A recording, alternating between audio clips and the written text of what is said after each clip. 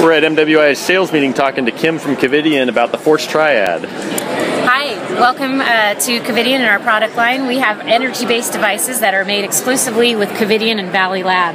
Here we're featuring our Force Triad platform. This has 3 platforms. First is our energy-based platform for your standard cut and coag.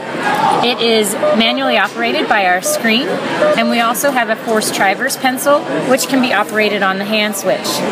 Each of our monopolar devices feature a patient return electrode. This eliminates any of the risks that are proposed to a patient. As far as alternative burn sites, this has an automatic return electrode that will determine red if it's a bad quality contact or green if you have good contact. So this keeps the patient safe as you're delivering any monopolar energy. We have our second option here, which is our standard bipolar that has standard bipolar forceps. This can fuse smaller vessels.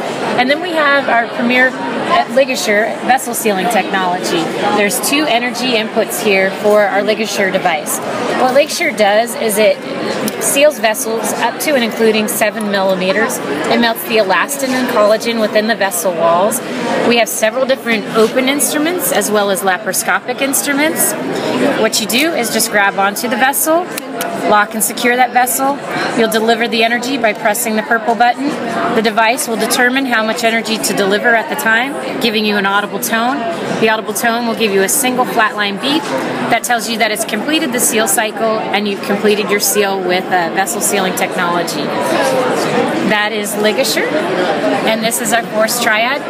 We also have a documentary that is done through Valley Lab and Covidien. It is covidien.com/spay. You can have your clients review the documentary on how to do a laparoscopic spay, or you can have your clinicians use this as a resource for laparoscopic spays. That's Covidien. Thank you for looking at our Force Triad. Thanks, Kim. Hey.